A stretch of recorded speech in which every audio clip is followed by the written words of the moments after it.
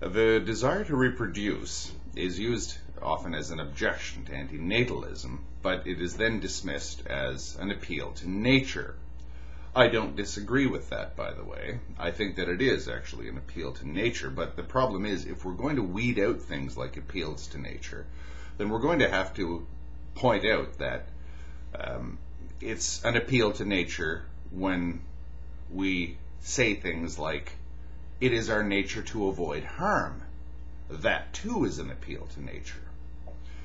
If we're going to say that it's our nature as organisms to avoid harm and that to impose harm on anything else is wrong, the only justification we can come up with for that is an appeal to nature, i.e., all things seek to avoid harm because that's what they are.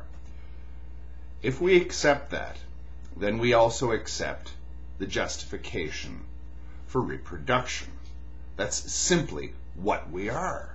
We reproduce. Show me any species out there that doesn't do that. Thank you.